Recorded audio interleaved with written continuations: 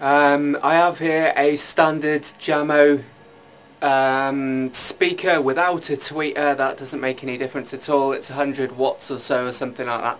Just a standard speaker. It's covered in crap already, as you can see from my experiments.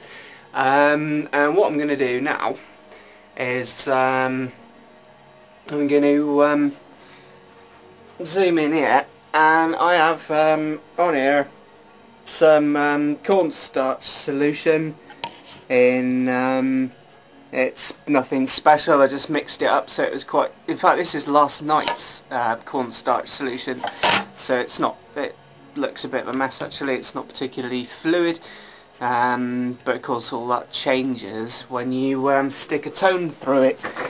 So what I'm going to do is sort of zoom in a little bit there, and then I'm going to put a tone on at 60 Hertz.